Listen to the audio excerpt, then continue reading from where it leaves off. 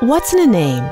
asked William Shakespeare, going on to answer his own question in a way implying that names are arbitrary. No offense to Shakespeare, but the Mafia might disagree. Just ask Charles Lucky Luciano, nicknamed for his skill at cards and at evading arrest. He also was lucky to survive being kidnapped, beaten, and stabbed with an ice pick. Or Giuseppe, Joe the Boss, Masseria, who got his nickname after he staged a takeover after the previous boss, Frankie Yale, was killed, reportedly by Alphonse Scarface Capone. Capone earned his nickname while working at a bar Yale owned. Capone made a comment about patron Frank Galluccio's sister, and Galluccio responded by slicing Capone's face with a razor or knife.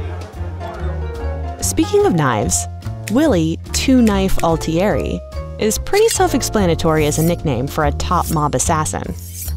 These amusing nicknames actually have a purpose. They can help criminals under surveillance stay unidentified by law enforcement, and were especially useful in the era of wiretaps. The nicknames also serve as a barrier to the mobsters' real lives, since no one uses, often no one even knows, the men's real full names. Most mob nicknames are based on something.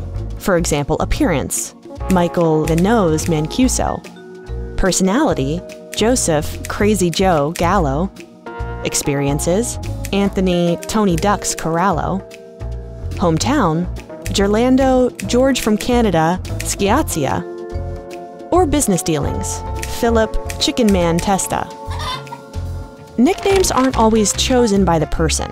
For example, take Joseph Joe Bananas Banano. Sorry, Joe. Banano hated this nickname.